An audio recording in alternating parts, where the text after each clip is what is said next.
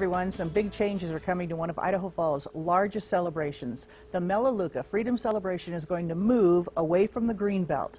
At a news conference late this afternoon, Melaleuca CEO Frank Vandersloot and Idaho Falls Mayor Rebecca Casper announced the change. The two told Local News 8 the height of the trees now makes seeing the fireworks more difficult and are creating a safety concern. So a new location has not been announced. Public input is being taken. Coming up at 6, more on the move and how you can make your voice heard.